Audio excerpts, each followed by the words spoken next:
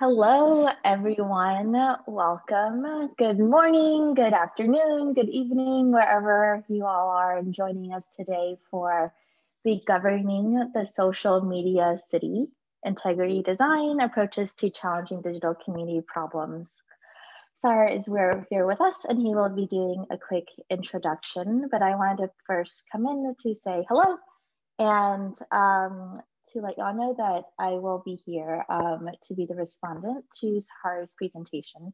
And we'll also be doing Q&A. So please pop in your questions, thoughts into the Q&A feature, and we'll make sure we get to those as well. I'm so thrilled to be here. Today, Sahar and I crossed paths when he started as a Berkman Klein Fellow here at Harvard, and we've had many discussions around the role of technology, the role of social media, the role of organizations, the complexities of organizations and power, and how, the role of individuals versus leadership and what that looks like in tech. And was really thrilled when he asked if I would be a respondent to the presentation today. So I think we're really lucky to hear from someone who has worked at Facebook and has worked in tech and really has spent a lot of time thinking about what we really should be doing as our next steps. So with that, Sahar, I'll turn it over to you, and then we will have our discussion afterwards. Thanks, Kathy. You honor me with your words and your presence. And thank you everyone for being here. I realize that watching someone else talk for a while on Zoom isn't necessarily the most fun thing. So you honor me with your presence. And now, on to the show. So the title of this talk is Designing a Better City, the Clash of Content Moderation and Integrity. And I think it's important for me to talk a little bit about where I'm coming from in all this. So my name is Sahar Masachi. I was born in Israel to my parents who both fled Iran as children, fleeing for their lives to the only country that would take them. When I was 2 years old, we left for the United States because of war and violence in the Middle East. And I grew up in Rochester, which is where I physically am now, visiting my parents. When this experience really shaped me growing up, and it helped me think about just being really critical of the police state and critical of surveillance and unaccountable power. And that's really been with me my entire adult life. When I was in college, my friends were often shocked to realize I was a computer science major because I had such a political presence on campus, to give you a sense of it. And I feel like my entire adult life has been sort of navigating between being someone that enjoys and knows how to write code and so on, and being someone who cares deeply about social issues and social movements. And this really came to a head when I started working at Facebook. I started in early 2016 on a growth team. So that's just normal, getting people to use the platform, to stay on, stuff like that. And pretty early on, I realized that there was a civic engagement team, and that seemed perfect. And I demanded that I join, and joined as soon as the company would let me. And it really was something special. To join the team, you had to swear to the civic oath that said, I will do what's right for people, not what's right for the company. And we did such wholesome things as helping people learn how to vote, when to vote, register to vote, things like that. And also, between elections, helping people talk to their elected officials.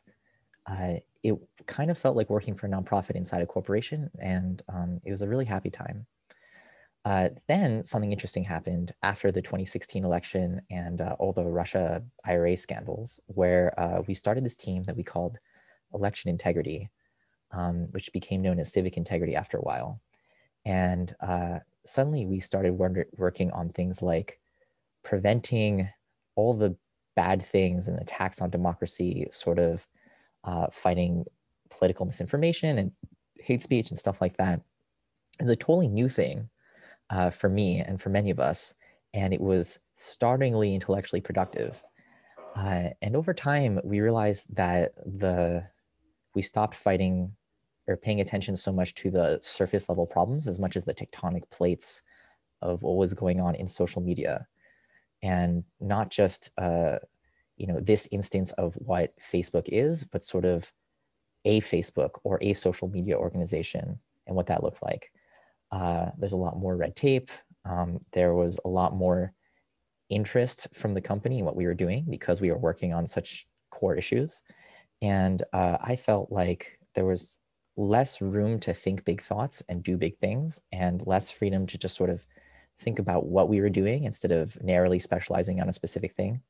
And eventually I left, and I'm very happy to be at Berkman to sort of think big thoughts and think about, again, those tectonic problems. And one of those problems is something I want to talk about with you today. So here we go. Working at social media feels like building a new city. And the city is kind of amazing. Millions of people can do things their parents never dreamed of. They can live together, play together, learn together. The city is a marvel. The city is also rotten. Raw sewage runs in the streets. Once in a while, mass hysteria takes hold. Citizen denounces citizen. Friendships are irrevocably broken. People are gradually sorting themselves into armed conclaves within different neighborhoods. What do we do about it? Pro tip, my job was to help answer that question. And let's dig into it. A really useful framing question is, why is this new city so hard to govern?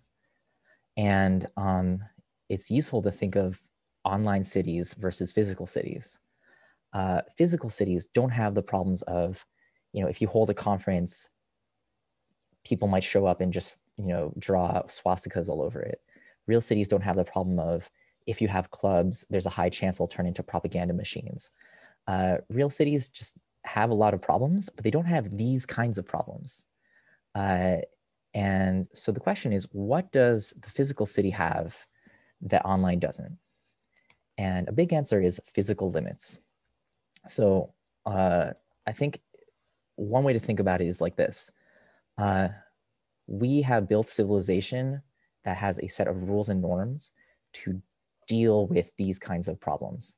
Again, that's hoaxes, misinformation, hate speech, harassment, things like that. And these rules and norms work, but they assume that you can't teleport, you can't clone yourself, just physical limits.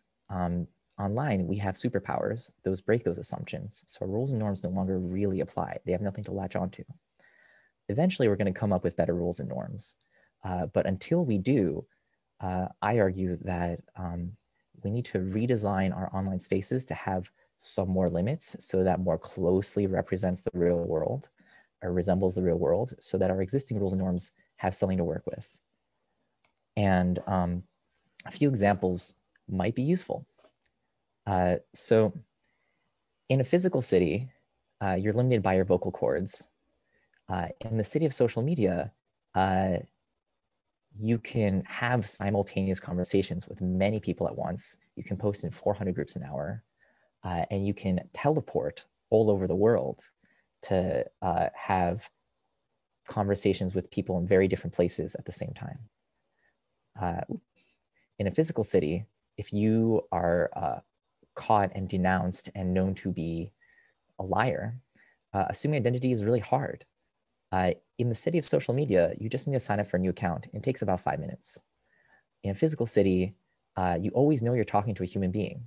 In the city of social media, you could be talking to a bot.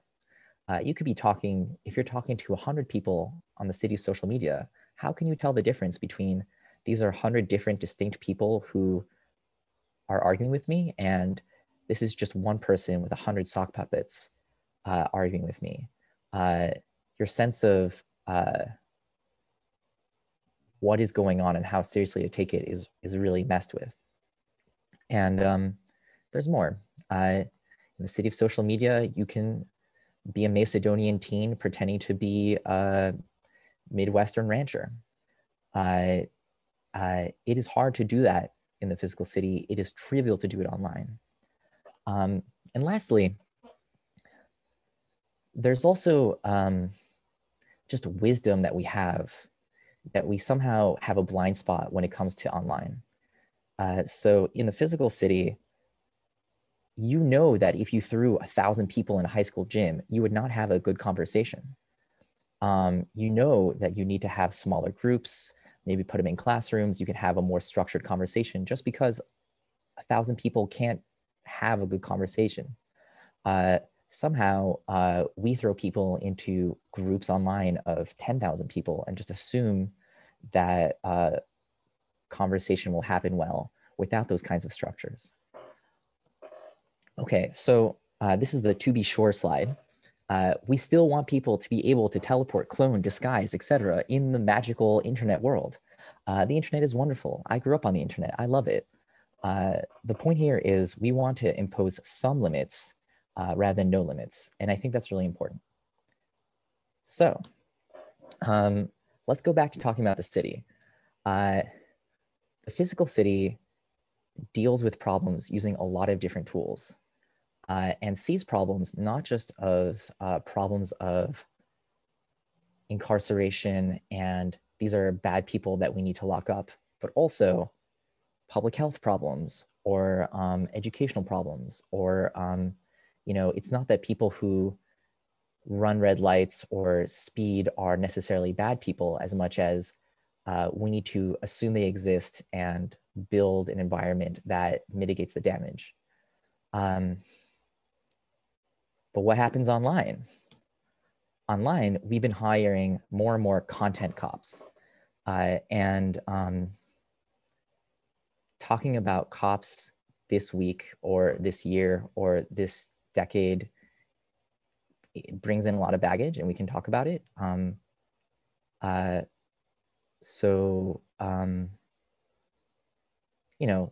note that and be a little more specific about what we're talking about. What happens right now is that there's this sort of, seems like an implicit belief in Congress, by the firms, in a lot of conversations online, that what we want to deal with all the problems online are hire more people to just enforce Facebook law or Twitter law or YouTube law against saying the wrong things. There isn't really a good mechanism for appeal. The people who enforce the law are kind of like Judge Dredd types. They're sort of a self-contained investigators, arresters, judges, and jury. And it's just not great. It also won't work. We just cannot hire enough content cops to get us out of this mess. So quickly, what are content cops? We call them content moderators, and they are underpaid and over-traumatized. If you wanted to get into it, there's 3 different kinds of them. You have the policy people who decide the rules.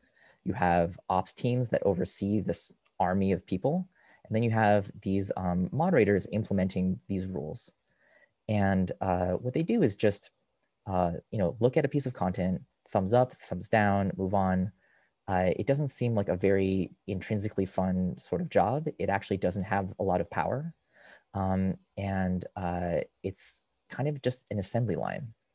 And one thing to notice is that every few months, you'll see a rollout of new rules that these content cops enforce from the policy teams. And these new rules are just constantly adding more edge cases, maybe epicycles for adding more epicycles for those of you who catch the reference. We're just making a more and more complex system and it just doesn't work. We'll never have enough cops and we'll never agree on what exactly censorship is. Luckily, there's an alternative. Hooray, and that is integrity design. And integrity design has a lot of names. Sometimes people call it fighting abuse. Sometimes people call it integrity work, systems design. Trust and safety fits in this kind of, and its roots comes from, instead of fighting bad words, fighting bad actions. And it borrows a lot from computer security. You can think of it as the practice of, I have this big system. I need to understand how it works. There are bugs in how the system operates and loopholes. People are going to attack the system by abusing those loopholes.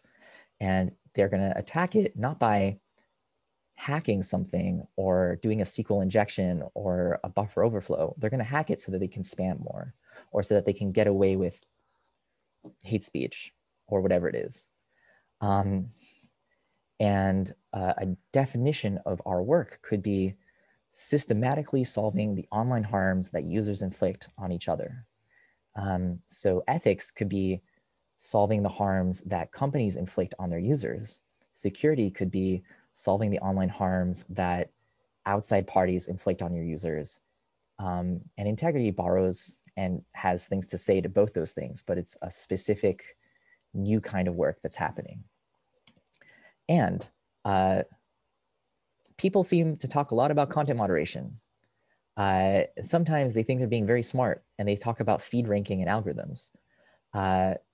But what I'm here to talk to you about today is integrity design and somewhat algorithms. So there are a lot of strategies to doing integrity. And one of the biggest ones we found is bringing back some real world physics into online interactions. There's so many ideas about how to do this. Oh my gosh, I'm only going to talk about a few because of time. But it's a really rich vein to tap. So here's a few. You're going to hear a lot of people talk about friction, and different people mean different things by it. It really is a design principle that undergirds a lot of this. And the idea is make things that could be bad be harder to do as people do them more often. Or, and the cost could be things like a lag time or making the text in gray rather than black. There's a lot of ideas, but this is a sort of an underlying idea here. Let's get more specific. A bar mitzvah is a thing in the Jewish tradition where a child becomes an adult. And this involves typically a lot of study, a lot of hard work, a ritualistic thing, and then you have a party. And we can borrow from this idea to deal with a specific problem, which is cloning. There is a problem of people having thousands of fake accounts. We want people to have a few multiple accounts just so that they can have some alternate identities, because the internet is wonderful. And it's hard sometimes to be able to tell what is a fake account and what's not.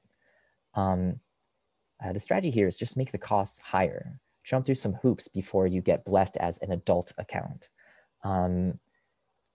Maybe you just have to wait some time. Maybe you have to demonstrate some pro-social behavior. We just want to create the cost of a new account that has access to the features that could get abused to be higher. And crucially, we expect attackers to jump through these hoops. We just think that it would be possible to have 3 fake accounts. 1,000 though would just be a lot harder. And that's a key principle here. We're trying to mitigate risk, not get rid of it. And we're trying to make doing the wrong thing harder so that it's not impossible. Another version of this is speed bumps. So online, the worst harms almost always come from power users, and that is people who post a lot. We could give special scrutiny on the people who post a lot. We could throw cops at them to sort of pay attention to what they're doing. And honestly, that's better than what we do now, which is mostly ignore them. But you can also solve this with design. Just add speed bumps. If people are doing risky behavior, like posting in many groups at once, this is like speeding. If you speed too much, you're locked out of using the feature that you're speeding with for a while. This is another example of just easy design inspired by physical limits. This gives us a really fun definition. Spam is the behavior of people who take advantage of this lack of physics. And spam fighting is the other part of the pillar to what I would consider to be really just like how you fight these problems in a non throw tons of cops at the problems kind of way. So here's a meme. So as an industry, we know how to fight spam. Your inbox right now probably has very little spam in it that's not in the spam box. This is a more or less solved problem. And we can learn a lot from spam fighting in general. For example, a simpler system gives you less attack surface. Pay attention to incentives. We've talked about a lot of this. But the thing I really want to focus on right now is this last bullet. If your current reach comes from spam, you don't own it. It's theft, not an entitlement. So we've just gone over a lot of ways to fix the problem. We've talked about being inspired by physical limits. We've gestured at spam fighting. We can talk more about that. And the question is, why aren't we doing this already? If this is so obvious, why isn't it implemented? And one of those reasons is the stakeholder trap. So let's say that we are a firm and we're an integrity team inside a firm. And our job is to find loopholes in the rules that allow people to spam. If we crack down on those loopholes, by definition, there are some people on the platform who are benefiting from spammy behavior who will be upset. It is impossible to crack down on these loopholes and to fix these bugs and to stop spam-like tactics without affecting the people who are currently benefiting from them. If you allow them to cow you, you will fail. And this is an important concept. And that brings me to sort of the end of the talk, which is integrity design can do a lot. It's a beautiful alternative to throwing tons of content cops at the problem, but it can't solve political problems. And this brings me to what I like to call the wire problem. At the end of the day, platforms need ethics to do the right thing. They need to enforce the rules fairly. They need to not cave to spammers, and they need to actually do the work. We can have amazing investigations. We can have amazing ideas for how to fix the problems online, but they only take you so far if you're afraid to bust the perps. And I'll close with, integrity is the superior alternative to censorship. We know how to do it, and we know the sort of problems that arise when trying to implement it. Here's a sort of sense of what a firm could do to solve the problem. What we haven't talked about is what the public and governments can do about it, and a bunch of other things. But I hope this gives you a sense of what it might feel like from the inside and sort of how one could fix the problem if one took this path. The internet is too precious to flood with cops. And as a coda, I want to take a step back and talk about a meta argument here, which is the integrity professional. So this whole presentation you just saw is the product of an integrity worker. That's me. And integrity is an emerging skill set and a professional role in thinking like this and fighting these problems. And it's really fun for me because finally I get to be at the intersection of working on technology, thinking about society, thinking about policy. And a lot of people are working on it. Online, in Congress, even from the firms themselves, we see a lot of arguments about free speech forever. No, we need to ban the Nazis. This just seems like a little bit of a distraction to me. Let's talk about feed ranking. Let's talk about algorithms. But even more than that, let's talk about integrity design and how you could do, how you could get at these problems in a more systematic way that doesn't have these problems of censorship at them. There are integrity professionals working on these inside of companies, and companies are a terrain of struggle.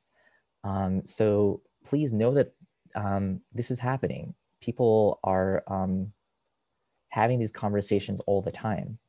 And one thing that really saddens me is that there's this really like important conversation happening inside of firms where they have access to research and A/B testing and trying out things and a whole nomenclature. But the public doesn't really have access to it. The public has their own concerns that aren't permeating the firms as much. And these two things seem, I think the public could really learn a lot from just the experiences of people on the inside who've studied these dynamics. So my personal project is, or thinking about, can we gather integrity professionals and give them a voice? This isn't the only analysis. There are, a lot of caveats I didn't have time to get into.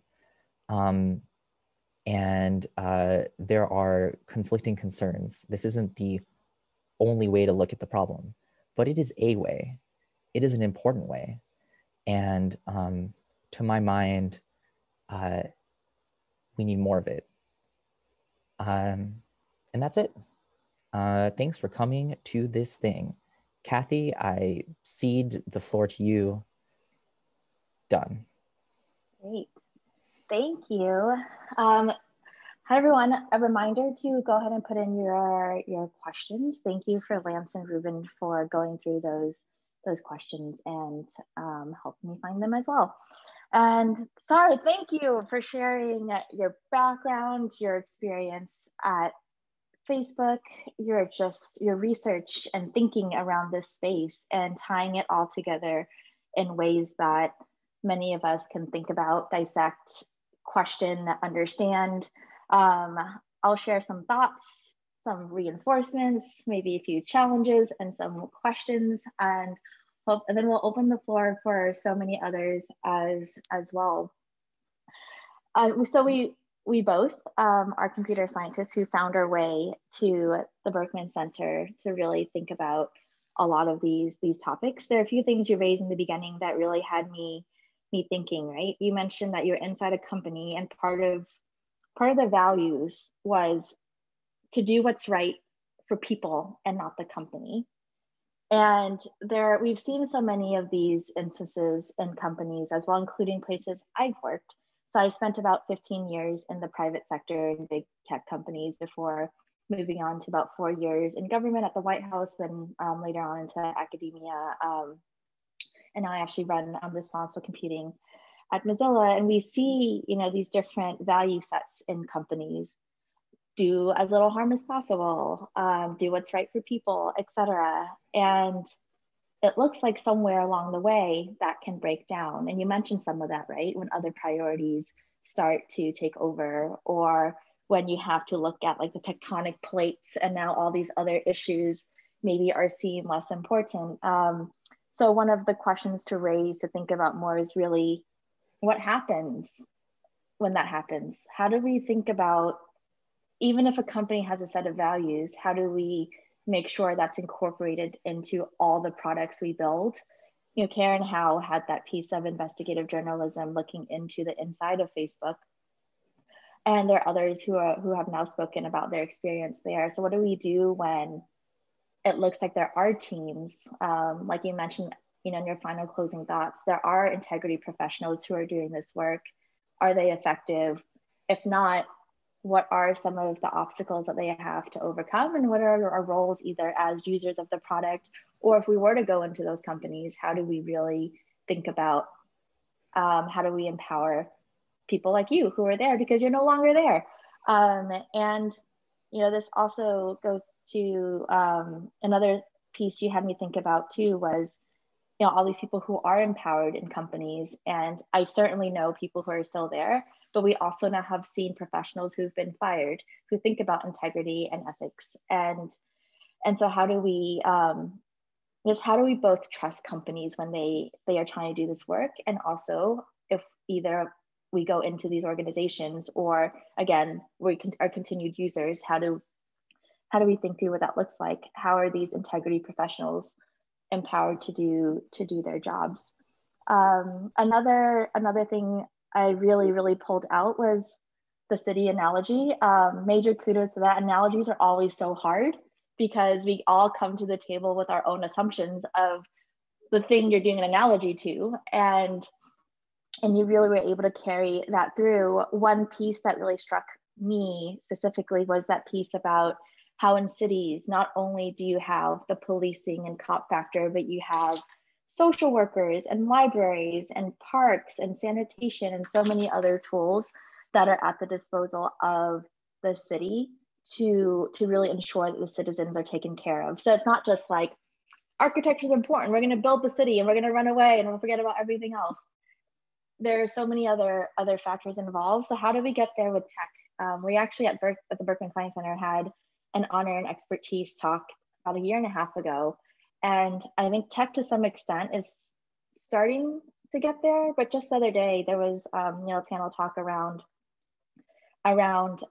tech's role in society.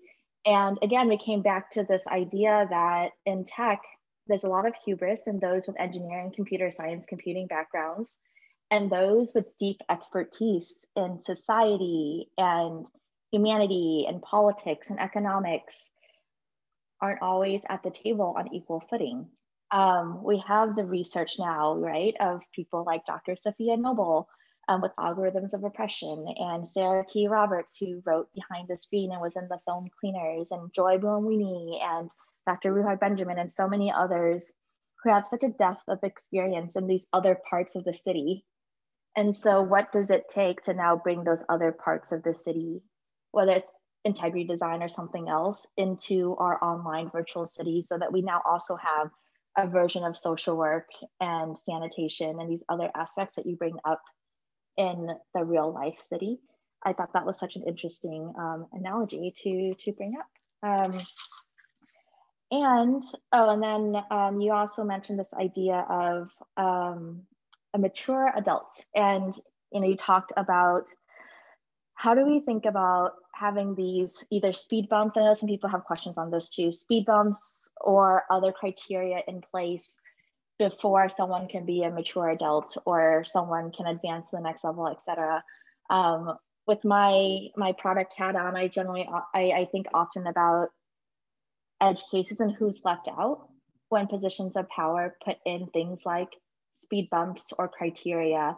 And that's more a question than anything with an answer, but more assuming there are speed bumps, and what happens to people who might not fit your criteria? Yes, the goal is to perhaps catch the bots and the people who are spamming, but what if in the way we're now also removing access to people that could have used the platform? I think one scenario that some of the companies have had to grapple with is the real name scenario, right? It's, well, to ensure integrity, we're going to require real names on YouTube accounts and Facebook accounts, et cetera. Or at least this is more a Google thing. I don't actually know if Facebook did this, but we're going to require real names on some of our accounts. And immediately, as you know, having real names also causes a lot of problems for certain people who could be in danger if that happens. So what are some of the scenarios where if there are requirements to be a quote mature adult to be on the platform, now we're also leaving out so many other people? So thank you for bringing that point up for us to think about and discuss as well. And then finally, I think another piece before I turn it over to the audience is to also really think through this idea of the redesign of online spaces. It's such an interesting framing, and there's so much interesting work also done in this space. We had a fellow here a few years ago, Joanne Chen, who's a designer by trade and talks a lot about the thoughtfulness that has to go into designing both physical spaces, but also online spaces and how they tie together. So how do we also bring those voices into the room as we design these spaces? I know there's New Public by Civic Signals that's also thinking through, how do we just design more meaningful spaces online or like in the digital world that really takes care of people? And it would be interesting to see what other resources that exist that both I didn't mention and that we can also look into as we think about this as well. And let's see. Oh, and then one other thought that came up too was this idea of the comparison to computer security. and how, you know, that's been around for a little bit, and we respond to computer security because we have all the scaffolding in place, right? If someone breaches our system, if someone at this point, although it's imperfect, we are constantly still hearing cases about security issues. You have to safeguard your accounts. But to some extent, companies prioritize having either an SRE team or DevOps team or some kind of SRE stands for site reliability engineer, or security team. But the moment your system goes down, there's a team that swarms to take care of it. Part of that because that's viewed as like a quote real technical problem and your users can't get access to your product. And there's like a whole team that's built out in this world. So what is the equivalent of that, expanding on what you've already said about integrity design, to have a whole team that now swarms on the same thing? The site doesn't go down in the same way, but it is going down. The city is decaying with more sewage, to use your analogy. So what are ways we can prioritize teams to think of this just the same as if a system went down? Someone pointed, you know, to the point the other day that, well, when a system goes down like that, in like the security sense, the companies actually lose revenue. So that's a motivating factor. When it just slowly rots away in different settings, it's harder to see. So how do we think about those metrics, or how do we think about the outcomes of that in such a way that that the companies really are actionable? So it's such a great point to compare to security, and would love also thoughts from folks in general on what that might look like. And with that, yeah, I think I'll turn it over back to you, Sar, to either say a few words or turn it over to the audience. You have 32 open questions in Q&A, so we'll try to get to as many as that as possible. And then there are about 14 just love notes and comments and thoughts on the presentation. Wow. Well, thank you, Kathy, and thank you everyone else. These are such good questions. Oh my gosh, I feel like many of them could be a whole hour-long discussion themselves. In order to honor both your very good questions and all the people in the audience, I'm gonna try like a very quick like churn through them, but you know, with the caveat that like we could spend a lot of time talking about it. So I hope I'm more gesturing towards an answer than being seen as giving the answer. So how do we help people inside the companies? Whistleblower laws are really important. So Facebook, Google, to some extent Amazon, they are surveillance companies. Being a worker at a surveillance company is different than being a worker anywhere else because the company surveys you. This means that we are seeing, one reason we see much fewer whistleblowing ethics accounts from companies like Google and Facebook is that their workers are terrified because they know just the vast reach that those companies have into like their lives. It's much easier to whistleblow something like Boeing because they're not on your phone. I think legislation or something is really important in dealing with that. Furthermore, when it comes to the sort of like firms as a field of struggle, there's a really long conversation we can have about metrics. You know, different firms work differently. I can only speak to the firms that I'm familiar with. And I think this is a good point to say, like, I come from Facebook, therefore my talk is colored by Facebook, but it is important to give them credit where it's due. To my understanding, they hire a lot more integrity workers than anyone else. They've done a lot of work. There is a lot of like interesting, good thinking happening in the firm. And though I have my frustration with them, at the very least, they're hiring a lot of people to work on it. And it's important to say, like, if I had come from YouTube, you know, you can imagine this being like a bit more of a YouTube flavored talk. So as far as I know, it's all about metrics. When someone runs an A/B test, what are the top 5 metrics they see? They're not integrity metrics, they're growth metrics. And that really means that you have one small team fighting against the tide and all these other teams in the company being incentivized to do things that often like make the problem worse by accident, right? They're just pushing up their metrics. And that's huge. Your point about this all sounds like a bunch of engineers is really well taken. In my experience, we were actually if we were dominated by any role, it was researchers, specifically people with PhDs in the social sciences. And that was a really fun, important time. You can imagine companies hiring people in the social sciences much more, but you can also imagine companies creating better channels for talking with people of different backgrounds. But you can also imagine us building a scaffolding for that to happen without waiting for like the largesse of the dictators of these companies. You know, the dictators is a charged word. The CEOs who own more than 50% of the voting shares to decide they want to do it. And you also could imagine dealing with this problem through an antitrust lens or through a co-op lens or through a public utility lens. And that's also kind of beyond the scope of this, but I think that we've started gesturing towards questions of like power and let's say society decides they want something. What does that mean? Next page. The thing about mature adults, bar mitzvahs, real names, the real name policy, I think is also a good one. All your points are good ones. And I think the big thing I'd say here is, again, it's like about costs versus locking people out. And escalating costs as people do a thing that is likely abusable as opposed to high costs up front. And I think that's the best way you can sort of deal with this problem in a very abstract 3-sentence way. But it is a concern.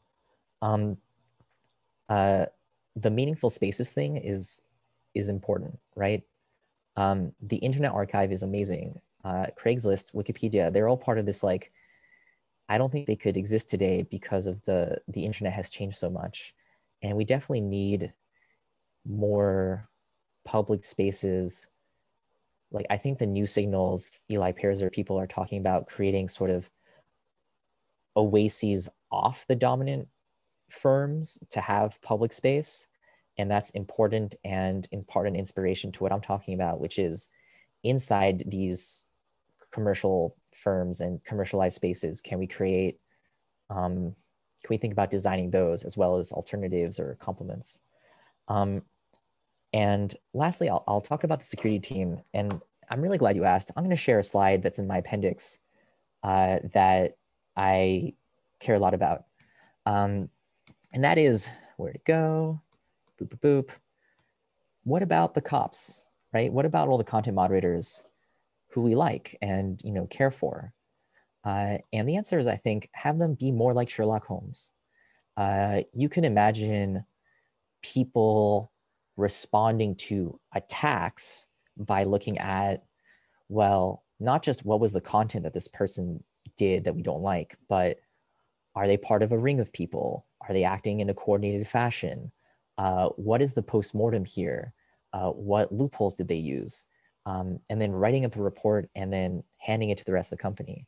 I'd say that the content moderators are among the people who have a really distinct sense of where are the emerging attacks tactically and also strategically, like what's happening, what are people saying, what are our current processes missing? And to my understanding, they're just not being listened to right now.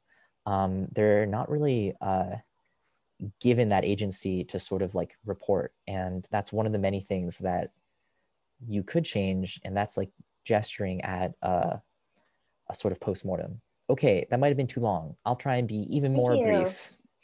No, thank you for all those clarifying pieces. I'm going to use your slide as also a way to plug both, again, the behind the screen work by Sarah T. Roberts and Mary Gray's Ghost Work, who really get into both content moderation, but also the whole ecosystem of all the people with much less power than the big tech companies who make tech run, and how we have to think about that as well. Oh, and I also made note of a clarifying point. For those of you who don't know what A/B testing is, it's when companies often say we have option A, option B, we're going to test out different options to see what people use better. And even the premise of A/B testing has now been well researched as sometimes also being problematic in how companies use that to basically research people. So I wanted to clarify that in case anyone didn't know. And okay, let's dive into some of the 31 of these, and some of these have been +1. I also want to recognize that the +1 system in the Q&A just can also be imperfect. Those questions that have been around longer tend to also have more additions. So we'll start with Nick and then I'll jump over to Anna. And so Nick says, I'm most struck by the comment that it's impossible to have a meaningful conversation in a room with 1,000 people. So how does integrity deal with that? And surely a matter of more than just speed bumps and nudges, and could it mean dismantling certain spaces completely? There actually were quite a few questions about speed bumps in general as well in the Q&A. Thank you, Nick. Thanks for being here. So to clarify a lot of what I'm talking about, I'm evangelizing integrity as a discipline, but also my own specific ideas within it. And there are other ideas within integrity that are not these. And I might have, I think integrity people might disagree with some of it, et cetera. So that's important to note. My sense of an integrity inspired way of thinking about this 1,000 people in a group problem is thinking hard as a product about what a group is meant for and building it. So that might mean more reputational tools so that people who are like heavily involved people in a group are marked rather than someone who's dropping by for the first time. That could mean if a group is trying to make a decision, then having a specific affordance for it in the technology. If a group is trying to have a long-running discussion, maybe instead of having comments on posts, which seems to be the prevailing way of discussion, maybe it's, you build something inside that lets you have like speaker for, speaker against, Robert rules. I'm not really sure. I can't really think off the top of my head about this. I think the answer flippantly is just think about what kind of discussion people are having inside the group and build structures that allow that discussion to happen in a way that isn't just commenting on a link. And I hope that makes sense. Great, thank you. Anna, I'm curious about whether integrity design is just about changing technical affordances or whether it also considers broader support and compensation for the social labor that folks like volunteer moderators do. There are plenty of social workers who aren't cops. I agree. Well, integrity design is kind of a term that I'm fighting to be used. So it could mean anything you want it to mean. I think that every sort of discipline maybe has like a universalizing or like empire building component to it. So as a partisan of integrity, I'm incentivized to say, yeah, that's part of what we're talking about too. It's all part of it. But being a little less flippant, yeah, I think it really matters, right? So Reddit has a volunteer moderator structure, which both has problems of unpaid labor in terms of uncompensated is, you're doing work for the firms, but also has problems in terms of unpaid labor means the people who are moderating these giant subreddits are often not held accountable or have to find a different way to monetize. There are all kinds of problems there. If you think of it as a systems problem and like this is a weak point in our system, then I think there's like a really strong integrity case to be made for we need to start worrying about it. Thank you, Sahar. Yeah, thank you for bringing also up what happens when there's mass moderation outside, unpaid moderation, as well as the power structures that really come into that as well. I'm going to combine two questions by, let's see, I think it's Sanger and Kelly, because they both get to the idea of incentives and profits. So is there really a way to get large firms to pursue a goal other than profit maximization to adopt something like integrity design? And then Kelly's similar was, a major difference between a city and a platform like Facebook is that Facebook is for profit and not a government entity. So really, can a for-profit platform ever have the right incentives to build a public space that really works for everyone? I'm going to add there that really what struck me going from private sector to government was that we don't have a luxury to not design for everyone, whether it's a digital piece or a policy. I mean, people still do. But yeah, we don't have edge cases. It's everyone. So how do you think about that?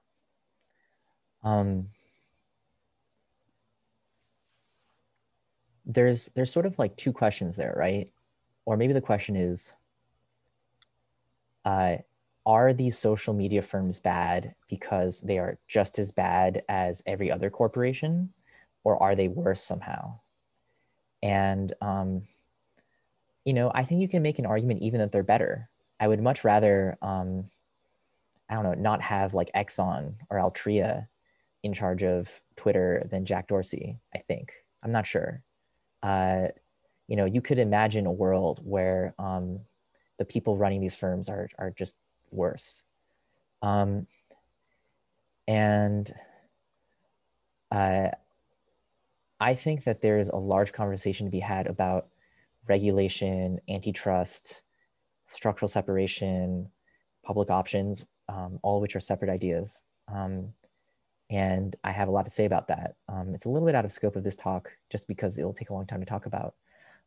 So maybe the flippant answer is if you are a social democrat or anything to the right of that, I think you would argue that part of the role of the state is changing those incentives, right? Like if you imagine that everything's profit maximizing, internalize the externalities, et cetera, and that's all doable. And I guess I'll just state, like, we had Standard Oil. We had a bunch of big companies doing bad things in our history, and we were able to deal with it. And to some extent, this isn't like a new problem. Like pollution isn't a new problem. We just need the political will to like apply the solutions we already have to that problem. And that's not 100% correct, but it's like mostly correct. Great, thank you. I'm gonna combine a few more. I think are somewhat related. There's just so many that of folks that want to learn more from you. Summer and Harvey, I think these are both around like who's doing this well. So do you have examples of platforms that are already implementing some of these measures? Are we seeing healthy communities out there? And he shared the Wikipedia implementing the child to adult account permissions or adding friction in different kinds of ways. And Harvey also, there's actually a few other questions that asked, are the existing platforms capable of building a better city? So what are some good examples and are we capable? I think every platform that I can think of is trying something. And I'm not up to date on what every platform is trying to do. I think like Twitter adding friction to the retweet, where they really want you to like write something when you retweet as opposed to just a naked one, is an example of that, as are the ones you mentioned.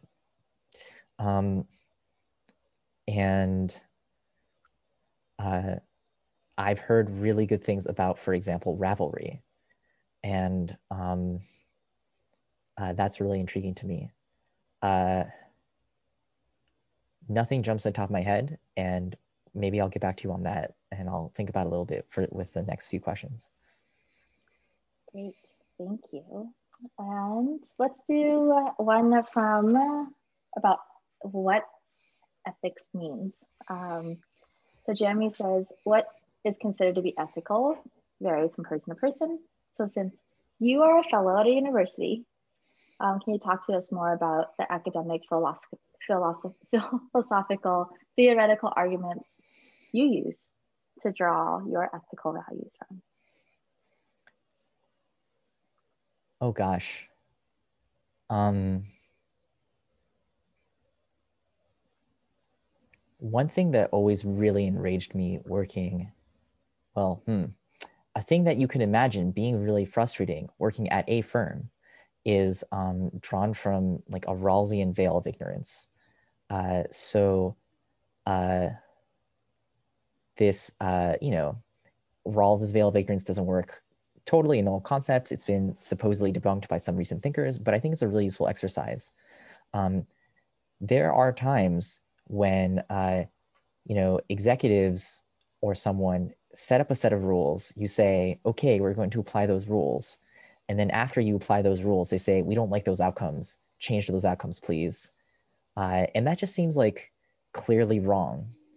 And I don't know, I feel like philosophies, we're all influenced by so many. Every sort of formal philosophical school of ethics to me has some flaws. Luckily or unluckily, I don't think that we're in the sort of world where like the really hard ethical questions are the most important. Right now, we're dealing with ethical questions of the form of, you know, Joel Kaplan is messing with the rules again, or some, we have a process and then some executive is sidestepping this process because they don't like its results. Like that's kind of the stuff that we're dealing with right now. And I think that's covered in all ethical traditions. Yes, thank you for sharing that. That's too hexing that as well. Let's jump to a question I think also covers a few other questions. Hera Hussein had asked, and it's such an insightful one. Hera, thank you for asking this one. It's lovely to hear from you, Sahar, and why he's so passionate about all of this work. And I also appreciate that Sahar said multiple accounts is a necessary part of the web. In Pakistan, where I'm from, women and queer people often have multiple accounts to be able to navigate the web to find information, community, and express themselves without surveillance by family, conservative groups, or the state. I'd love to ask what you think about progressive feedback loops. For example, users getting more privileges to get involved in governance if they're able to go through all the stages of maturity. First, I'll say that I'm a fan of Hera, and you all should check out Chayn or Chain. I don't know how to spell it. CHAYN.org, probably. To answer your question, one thing I didn't have time to get into is that like we're talking about a city, but the city is still a dictatorship.